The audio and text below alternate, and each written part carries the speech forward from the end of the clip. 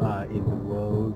It's an amazing day once again. It's all loud out here because it's a new moon and everybody wants some energies to dive into. So welcome back to the Divine Truth, where we bring out the truth in any concept. So today we're going to be speaking about setting our soul free from the labels that people give to us.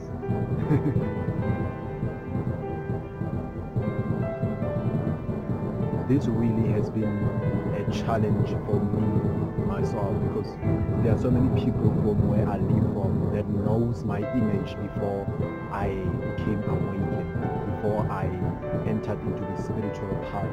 They know my self-image before. So every time when I meet them, every time when Tulu meet those people, Tulu will start to react the same way that he used to react back in the past. And he used to ask himself questions like, why is this happening to him? why does he keep on going back to the unconsciousness that he had before? Isn't he a spiritual being? And then he started to realize that this only happened to people who are connected to him from his past self. Then he started to realize that actually he is a spiritual being. So every single day he is evolving. So whenever he's evolving, people will be grasping to the label, especially people who lived with him for a long time, who were close with him, who knew a lot about his childhood, about his family and everything. So he would feel like those people know me and those people are threatening me. And he started to realize that basically those are what people project to him. They have thoughts and memories of what he used to do before. So whenever they look at him, they project those thoughts and labels onto him. And because Solo was busy trying to get out in order to be heard, then he will be trapped in those labels and he will go back to his unconsciousness and will be like, what's going on? Why am I going back to my same problems that I'm trying to get away from? Then he started to realize that the only way for his soul to be set free is for him to start to accept all the past that he had. Because sometimes he will meet people whom he used to attend church with, the church of fear, and then he will start to feel the fear and he will feel the urge to change the way he is. He will start to be in reactive mode. He will start to get out of his own vibration. Then he will start to realize that he's lasting things that he's never been lasting before. He's having desire for things that he never wanted to have before. And now he's panicking about his dreams. Now he's panicking about his things.